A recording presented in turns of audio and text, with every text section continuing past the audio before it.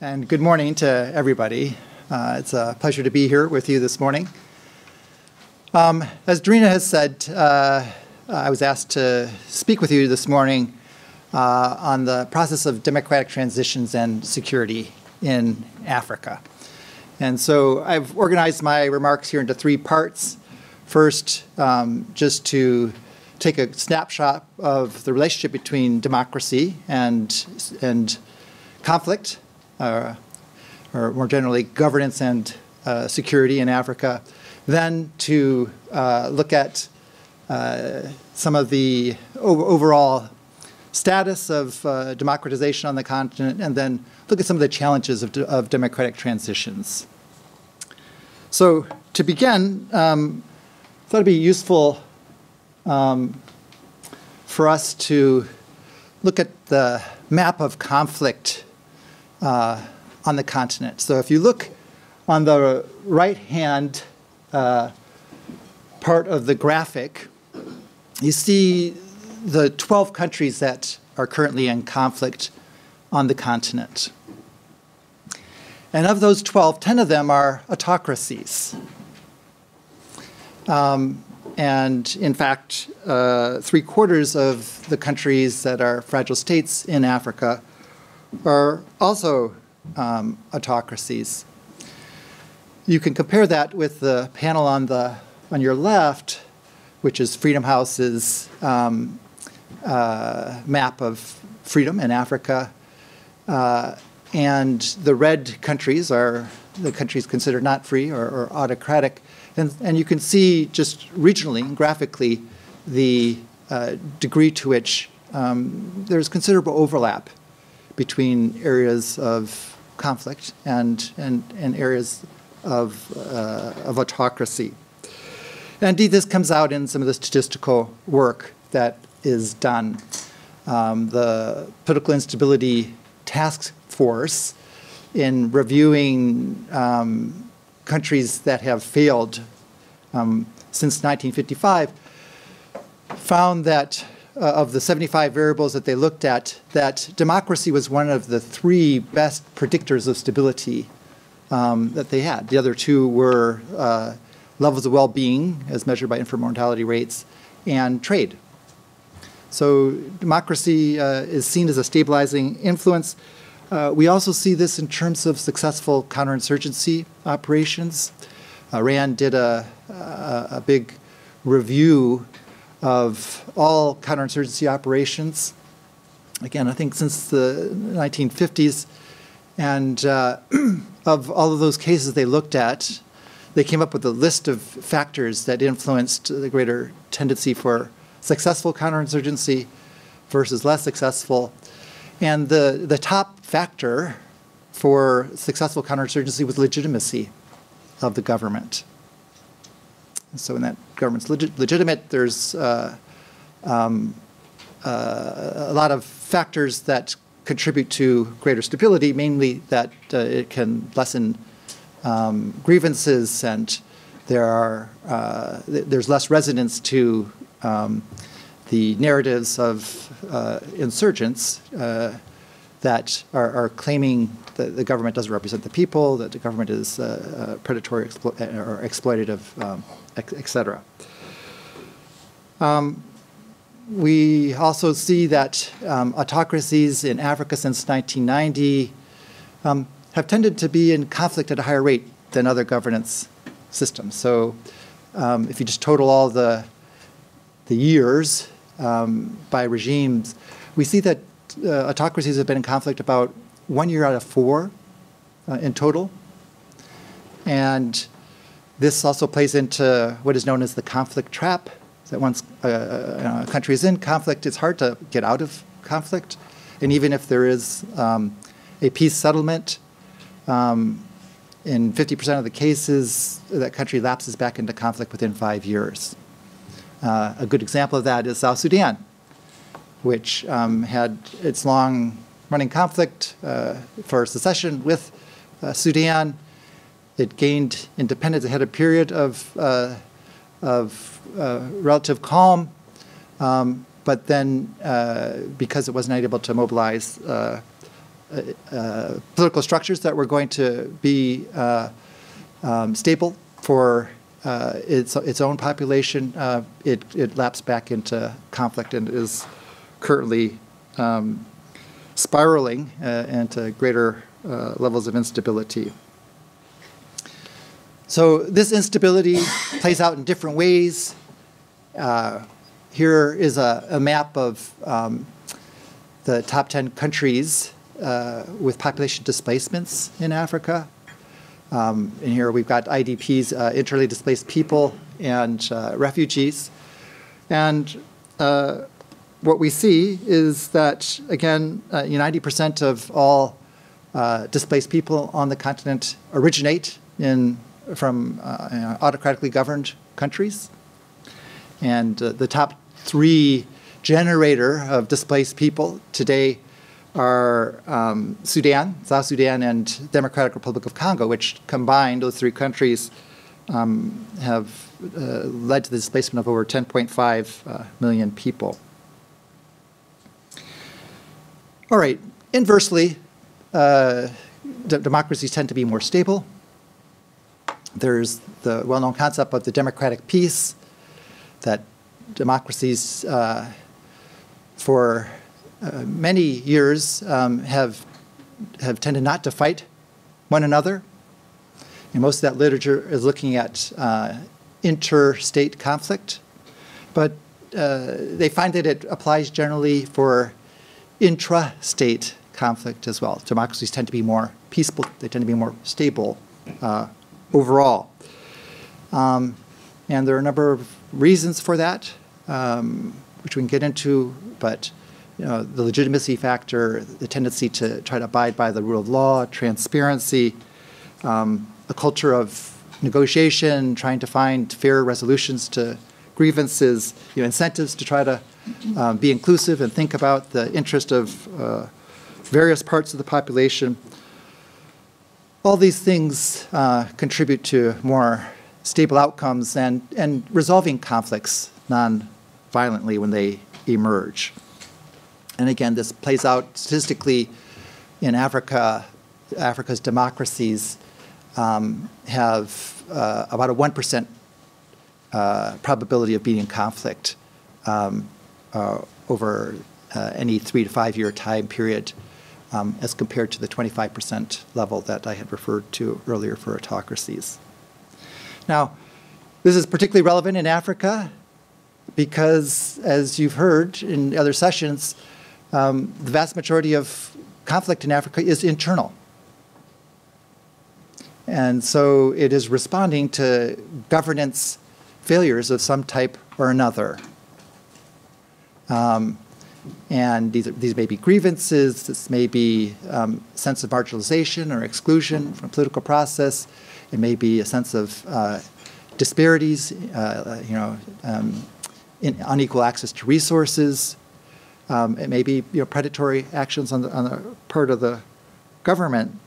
But governance plays a very direct role in many of Africa's conflicts. In fact, one aspect of this that shows up very strongly is the relationship between corruption and instability. That countries that have relatively better controls of corruption or are seen to be less corrupt are much more stable than countries that aren't.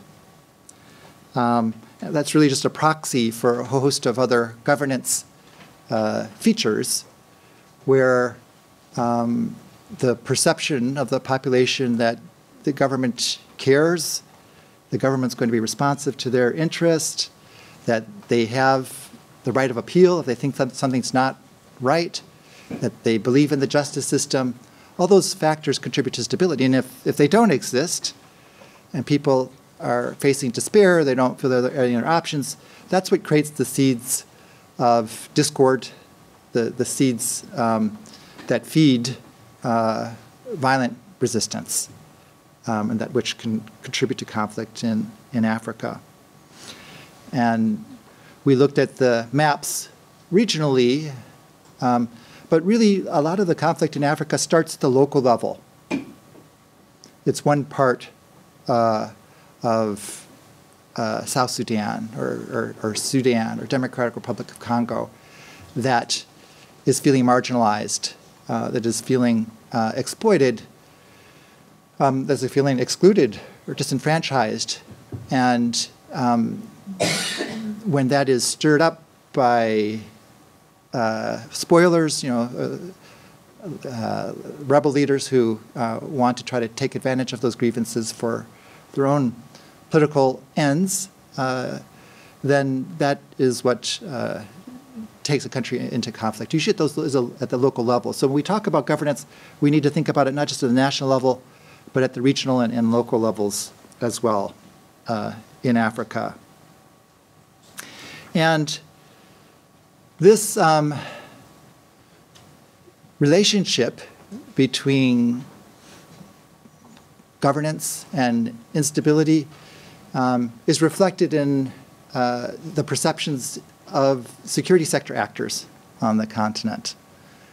So we just have completed a survey of 750 African security sector professionals, and includes the military, police, gendarmerie across the continent.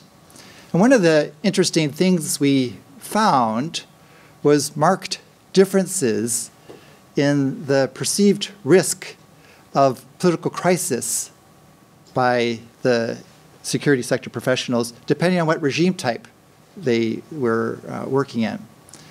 And so on the graph here, we see that on the left three bars represent the responses from the security actors within democracies. And there, they saw the risk of political crisis as being very low. Less than 10% saw that as a serious risk. About 30% saw it as a medium risk, and about 55% saw it as a low risk. We flip over to the right side, looking at the responses from the autocracies, and it's almost the mere opposite. That in that case, over 40% saw the risk of political crisis as high. About 30% saw it as a medium risk, and only 25% saw it as a low risk. Yes? So is this information Africa specific, or is that globally? No, that's Africa specific. Okay, thank you. That's our own owned research. And the same pattern holds for civil unrest. We had asked questions about civil unrest, and again, democracies are much less concerned about that among the security sector actors. Autocracies are very unsettled by the risk of civil unrest. So I think the key point here that I want to make is that when we talk about conflict or insecurity in Africa, we have to talk about governance. It's usually at the center of so much of the stability discussion on the continent. So let's turn to talk about the state of democracy in Africa. And I think it's important to put it in context. The move towards democracy in Africa really, we can say, began at the end of the Cold War, when the different global forces, the different superpowers were decoupled to a large extent, and there became opportunity for pluralism. In the early 90s, we saw the advent of multipartyism across the continent. And so we've seen some significant changes since then. As you can see on the left side of the graph here, at the beginning of the 1990s, almost all countries were autocracies. The dark line there at the top. Very few countries had any pluralistic political process at the bottom. But over the last couple of decades, that's changed. And what we've seen is a slow growth in the number of democracies, a gradual decline in the number of autocracies, and in the process, a significant upsurge in the number of mixed regimes or intermediate governance systems. And that category, that very broad category, captures more countries in Africa today than any other. So when we talk about governance in Africa, I think we need to recognize there's big variance. And most of the countries are somewhere in between in terms of their journey. And so we're talking about countries like Burkina Faso, Mali, Tanzania, and most recently Gambia, which just this January was able to oust its leader, Yahya Jammeh, after 22 years in power, and regain its foothold on a democratic trajectory. And so it now has rejoined that path. And when we think about democracy, I think it's important to just reinforce, it's more than elections. So just about every country in Africa today has elections. That's one of the changes that we've seen. But the quality of those elections vary greatly. And so it's important to recognize that. Not all of them are free and fair, and there are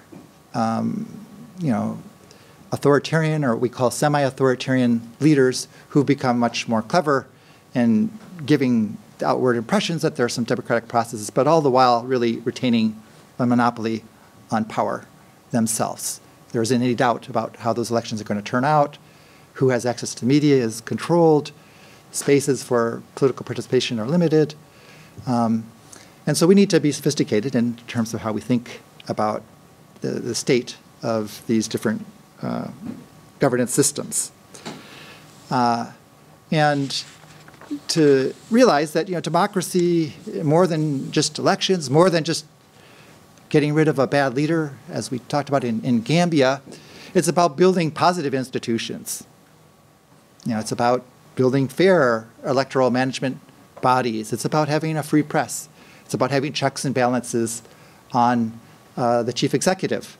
This is particularly important in Africa because there's this history of what we call big man political processes where a single leader rules in a very personalistic governance style, where he is able to define the rule of law, and he can then apply that in an ad hoc way that benefits his his allies, which maybe his political party, maybe his ethnic group, maybe his business interest.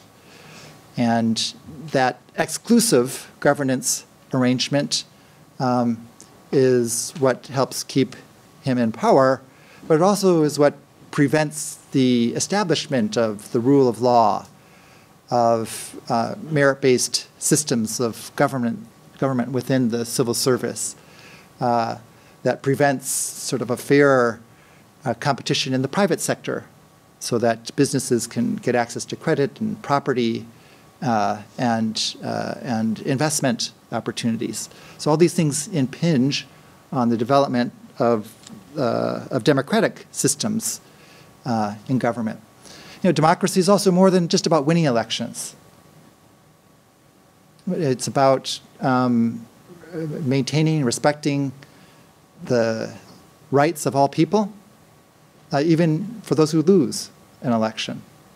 And so this is it's an important issue that is still being absorbed in many African countries, that just because you win doesn't mean you have absolute power. And minorities still have basic political rights, civil liberties that should be respected regardless of who's in power. That shouldn't affect their opportunities for educational advancement or jobs, or travel, or other things. So these are the challenges that Africa is facing as it tries to move up this path towards democracy. It's that institutionalization process that create these systems of fairness and accountability that will allow it to achieve more stability. And in fact, there's been considerable progress over the last couple of decades. We do see stronger institutions by and large, across the continent. There are more elections, as I said. There are more fair elections. Electoral management bodies have improved. They've become more independent. There's greater access to information. And with information communications technology, it's easier to monitor things and easier to report. It's harder to steal elections easily. There's more civil society actors out there, and there's relatively more independent parliaments. The court systems have become more capable. Again, it's varied, but there's been progress. I think we need to recognize that. At the same time, there's pushback. None of this is easy, and there's there are countervailing influences. Governments, governmental leaders who want to retain power at all cost are doing their best to constrain space for civil society. They're putting pressure on media. There are violent extremist groups who are trying to stir up discontent with negative narratives of the government. And they're using information communications technology as well to try to get their message out. There are illicit groups, narcotics traffickers, or other criminal organizations that are taking advantage of Africa's porous borders for their businesses. They have vested interest in keeping people in power who are going to look the other way. And so there's a co-option process that goes on, and that also inhibits democratic development. In fact, we just today released a new research paper on criminality in Africa's fisheries sector. And what we find is that collusion between often foreign fishing companies who want to exploit Africa's rich fish stocks with the African officials responsible for overseeing those sectors is a key impediment to building up the surveillance and prosecutorial capacity within Africa to to control its borders, to control its waters, to control these resources. And so there are all these countervailing interests. There are other global actors as well. And China comes up regularly in this regard, where China's interest in Africa, while arguably varied, have focused a lot on natural resource access. And this is often done in a top-down manner. And if there's opportunity to, if there's access to the different natural resources that the China's interested in through agreements that it's able to negotiate with government leaders, China's going to want to keep those people in place. And so we see all sorts of resources that flow to help sustain these governance structures. So the challenge for Africa in its democratization effort is to build stronger institutions. So putting a finer light on this, as I said, the vast majority of Africa's governments currently are in this middle category of countries, what we call democratizers. You also have the semi-authoritarians. And in fact, there are 23 of Africa's 54 countries are in that second column. Countries that have made some steps towards building up these institutions, but they're not complete And so they're still on the path. And experience has shown, and this isn't just in Africa, but we see it particularly strongly in Africa, that democratic transitions in Africa are challenging. 65% of the countries that start a democratic transition have at least one period of backsliding. Usually that happens within the first 5 years of a transition. And so thinking back again to the Gambia case, people are very excited that they're finally free of their longtime dictator, but the challenges are really in many ways ahead of them because they're going to face other forces of instability that are going to try to derail the process of democratization. And these come in many forms. Usually it's a backlash against the institutional structures that have been in place. So democratic transitions don't begin on a level playing field. They often begin in a very difficult place where there's been a lot of corruption, where there's been patronage, where those who are in control of ministries or private sector enterprises have been tied to the old regime. And so it isn't just a matter of replacing that leader, but creating new institutions that are going to be more even-handed, they're going to be more transparent, they're going to facilitate more widespread access to state resources. And the folks who've been benefiting under the old system don't usually just roll over and let that happen. So there's going to be pushback against that. And that is often why these transitions get stalled or get pushed back. Sometimes newly elected democratic leaders fall under the allure of the power that they face, especially in places that they don't have the checks and balances that are going to prevent that. And so this is why the democratic transition process often takes some time. And indeed, we're talking about a decades-long process, typically. Yet, interestingly, the democratic trajectory tends to be resilient. So of those countries that backslide at some point, we find that about 65% of them actually resume a positive democratic trajectory, usually within 3 years after some backsliding. A case in point here is Mali.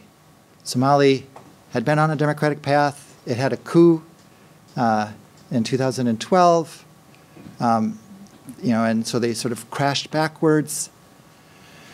And then through a period of 2 years of negotiation, they were able to then reestablish democratic elections. The military government that had taken over was forced out, and now they have resumed their democratic path.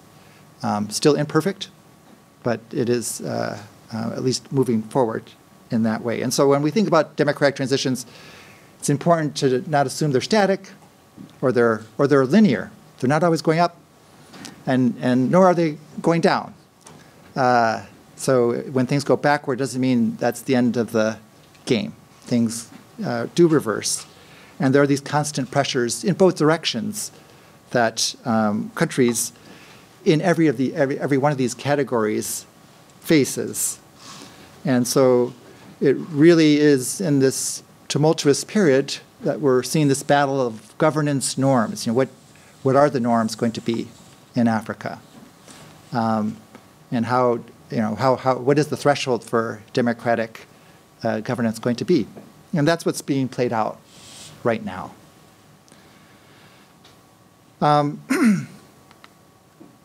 So when we talk about building stronger democratic institutions to strengthen these democratic transitions, we're talking about really building institutions of accountability.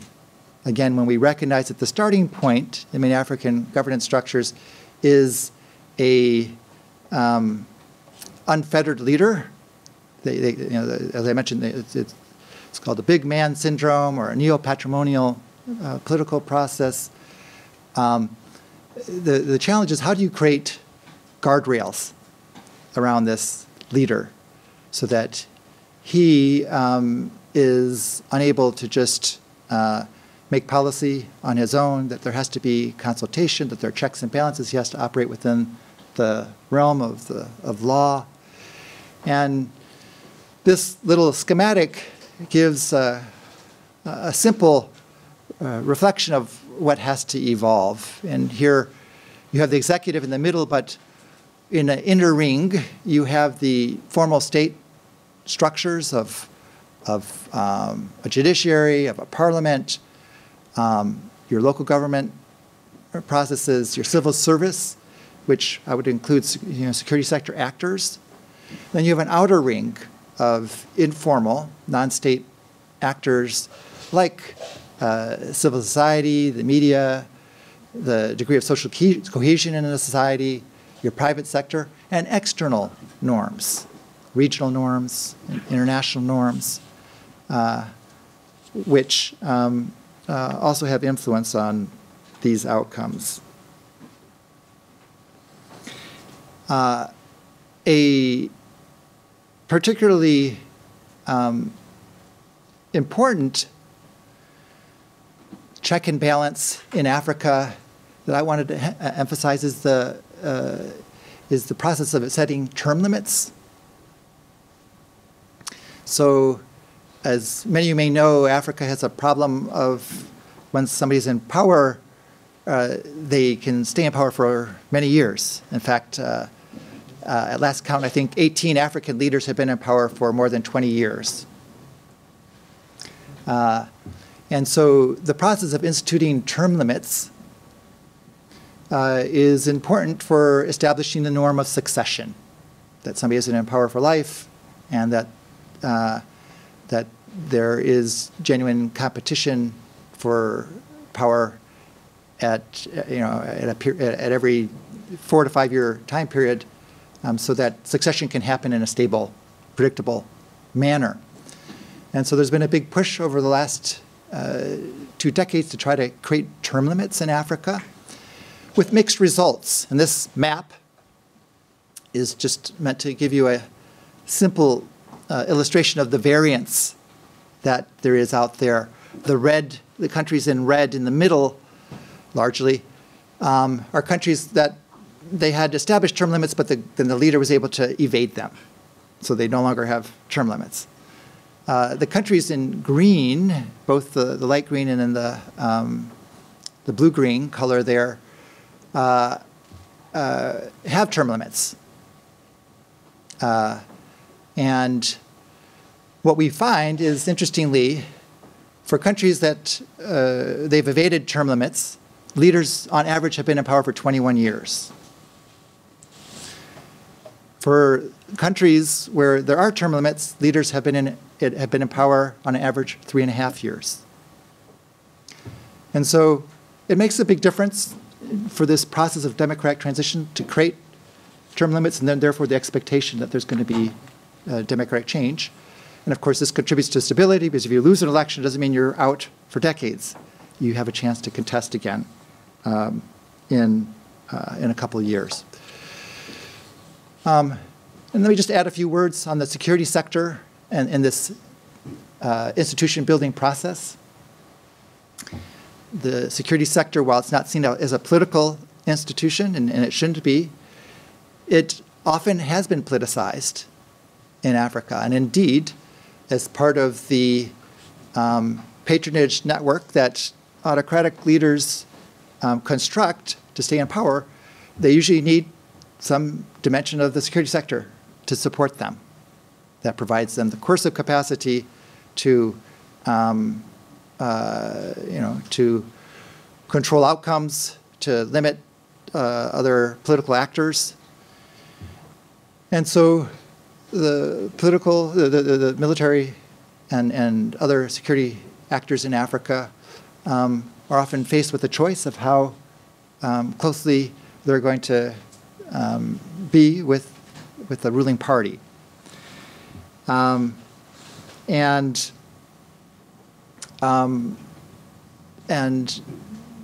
this process of creating stronger democratic institutions for the security sector comes down to creating more professionalism.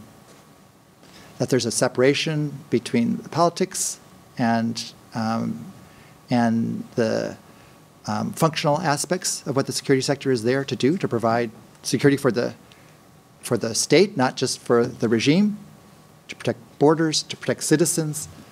All those issues need to be established for Africa's security sector to evolve and support these transitions.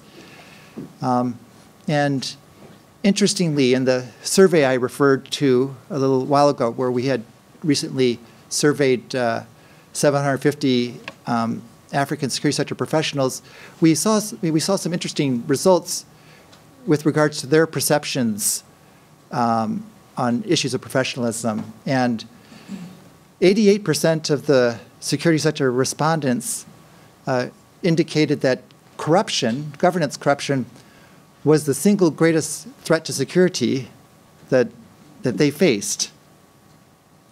And many of them indicated that they didn't think that they were prepared to deal with that. They didn't know how to control corruption within their services. This was the factor more than any other that was seen as contributing to insecurity. So this was the top security threat that most security sector actors identified was corruption. It wasn't piracy, it wasn't violent extremist groups, it wasn't a neighboring state, it was corruption within their own government. And similarly, while many of the security actors identified a whole host of values that they felt were represented in their service, like duty, professionalism, honesty. When it came to merit-based service, we didn't get a majority of any service responding that reflected their institution. And so the sense that they're operating in a non-merit-based system is, I think, extremely corrosive and destabilizing. And so as we talk about how does the security sector contribute, I think it's, how does it contribute to democratic transitions? It's a matter of building these institutions that create more professionalism, more merit-based activities, more transparency, a greater sense of service to the population rather than to the regimes. So to recap, governance is central to security and conflict in Africa. Legitimacy matters. And while Africa is in this period of transition, and there's this period of fluctuation going on, it is the process of strengthening institutions that really matters and that we should be focused on. And as we engage with African governments, we should keep in mind the state of its institutional development as ways that we can contribute both to better governance, but also to more stable realities on the continent. So with that, let me wrap up, and then happy to follow on the conversation. So thank you.